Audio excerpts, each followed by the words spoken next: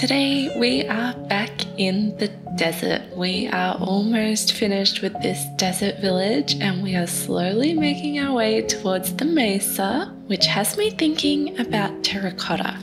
Currently we are manually collecting it and collecting dyes and crafting all of these beautiful different colors, but I've recently discovered that you can just trade with the stonemason. And I'm hoping today we can set up a large trading hall. I'm thinking out here, maybe along these walls. It's going to be outdoors and I'm hoping we can get all the different colors of terracotta.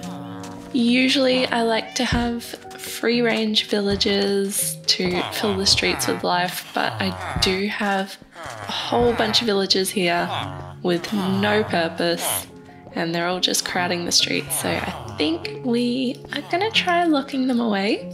I've never done a proper trading hall before, so I'm excited to give it a go. And then we're gonna have so much terracotta for our future projects. You're watching Bambi Builds, and this is episode 45.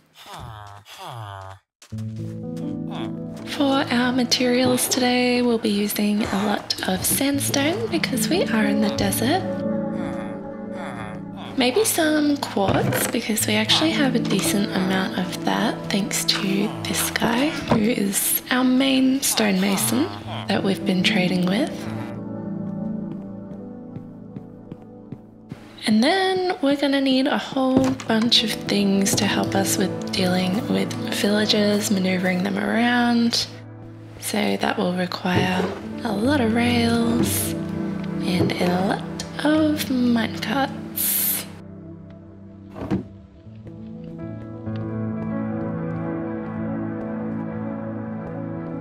We'll also need some stone so we can craft plenty of stone cutters.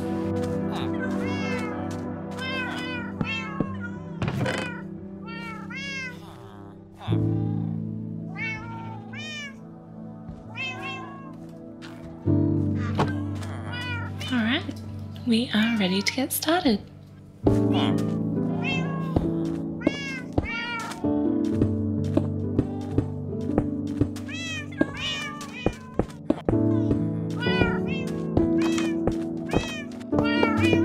So they're all going to live here.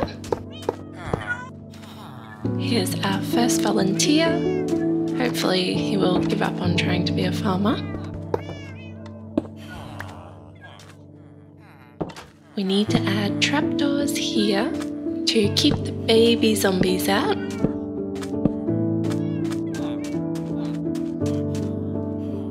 Oh, we have another volunteer.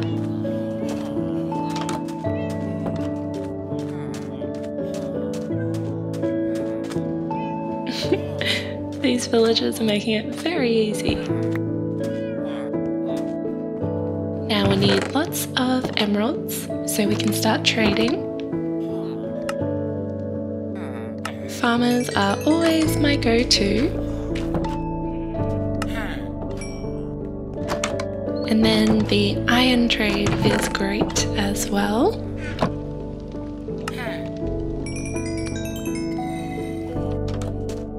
We have plenty of traps laid out, ready and waiting for our villagers.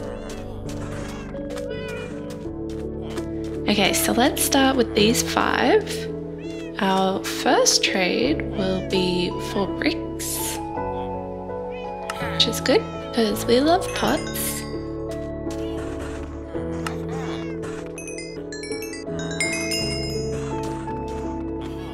Next up, we have chiseled stone blocks.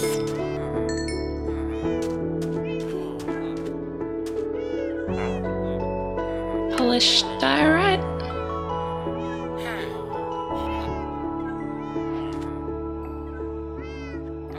Polished granite.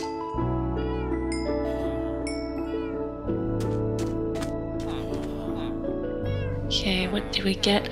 Magenta terracotta. Our first color locked in. Brown terracotta. Ooh, glazed grey and red. cyan, pink glaze, or brown glaze. That's one of my favorites. Quartz, but still just magenta. Okay, buddy, you may be replaced later. The rest of these guys are looking good, so let's buy some of each color. Then we'll need to display the different colors somehow.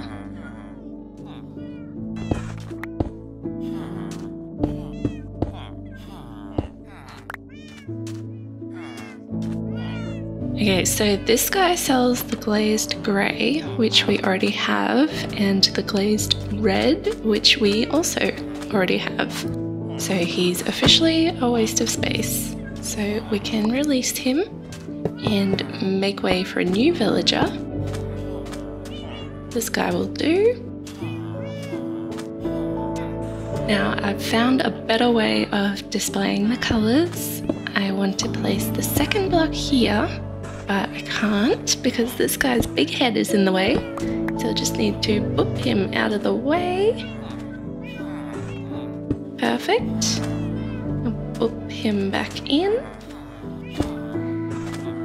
Oh yes, that looks cleaner and it's a lot less confusing. So we'll do that all the way along here as well.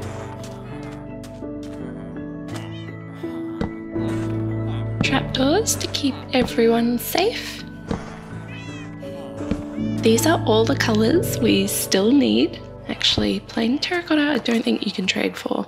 This next bit is going to take some time, so let's just speed through it.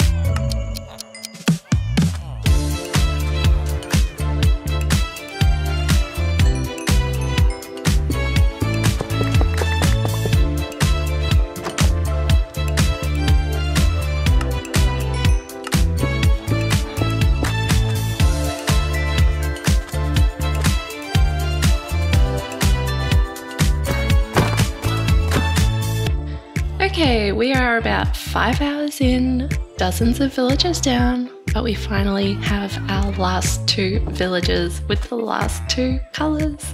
This guy has the green glazed terracotta, and then this guy has the yellow terracotta.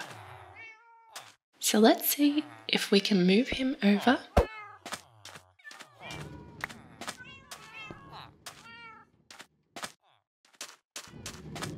Perfect. So we don't need this extra green, and we have the yellow glazed over here as well. So this guy is officially retired.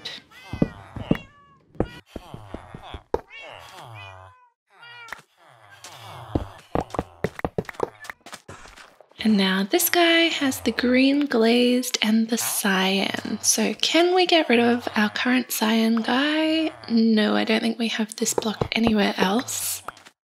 So we're going to have to make a new spot for this guy. So we will have 19 in total.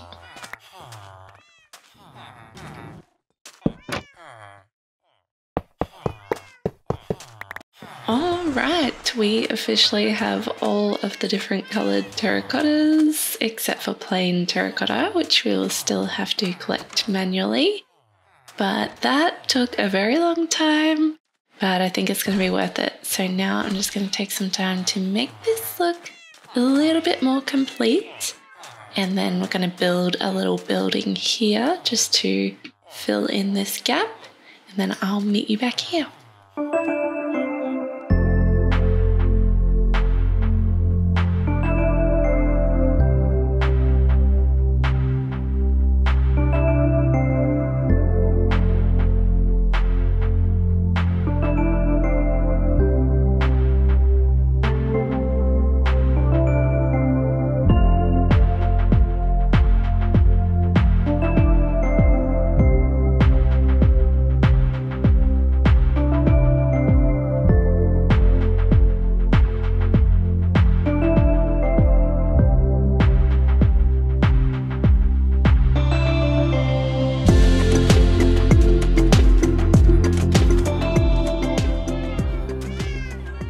this is all looking a little different, a little more cozy, a little more complete.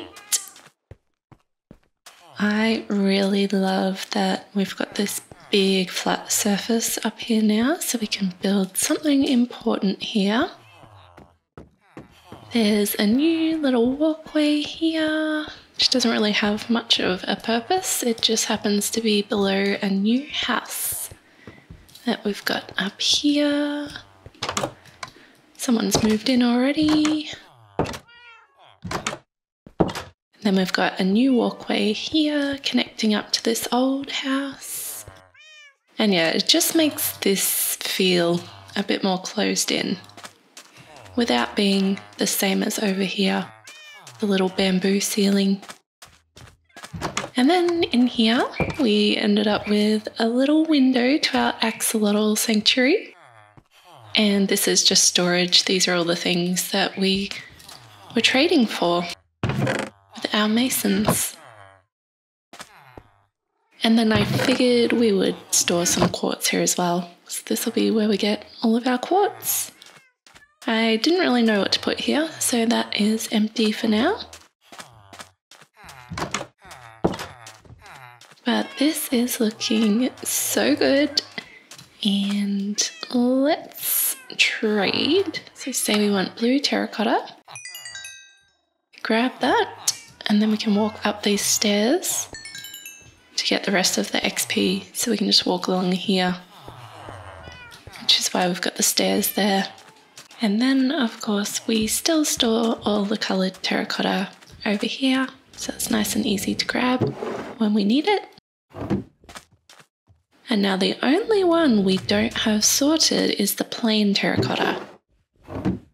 We still have to dig that manually, or maybe we could create some of our own now that we have a mud farm.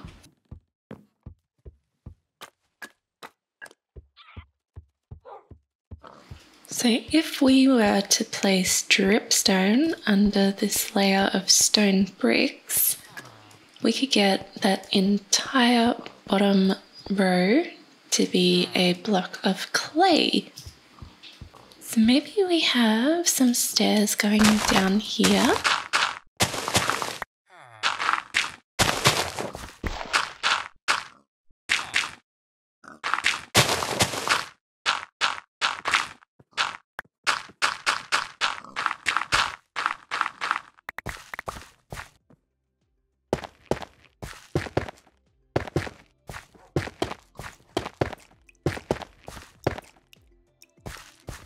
Okay, that's actually all the dripstone we have, so we might want to grow some more.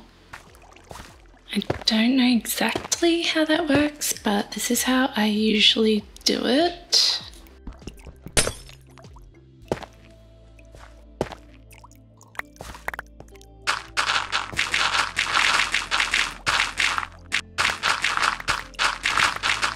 So we have a 7x9 block cube of mud sitting above this dripstone. So we're going to keep growing dripstone and fill in all of these blocks. And then up here, hopefully, oh yes, the mud is starting to dry out on this entire bottom layer. So then we can smelt that to make terracotta. And then we just need to make this look a little bit prettier.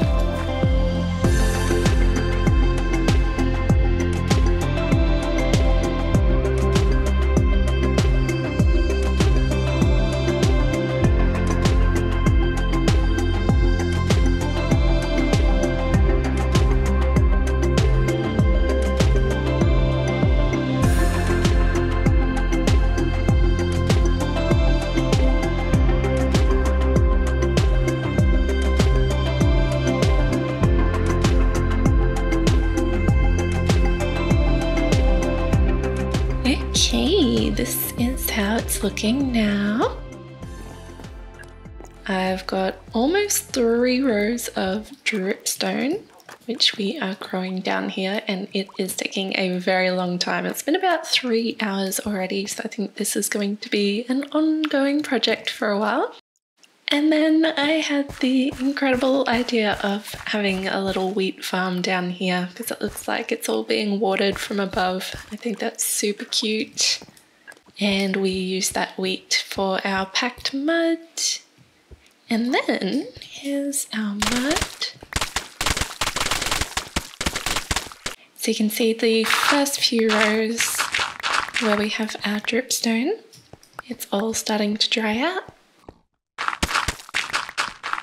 And eventually we'll have this entire floor space covered with dripstone so we can get heaps of clay. We just throw the clay into the furnace and we get terracotta. So now our mud farm is also a terracotta farm. Now, while we are on the subject of terracotta, I did have a bit of a crazy idea, but I thought I'd check with you guys first before I do it. I was thinking about extending the mesa all the way along here. I don't know if that's going to look good or if we should instead have this all square with houses on it, or if we should have a bunch of pyramids here. Or should we turn it into the mesa, kind of like our little axolotl sanctuary here?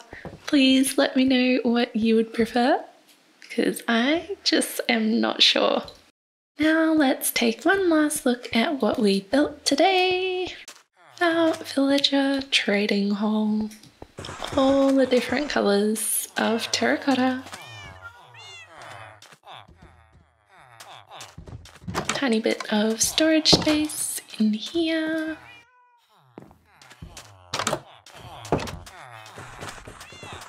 A new house. A new staircase.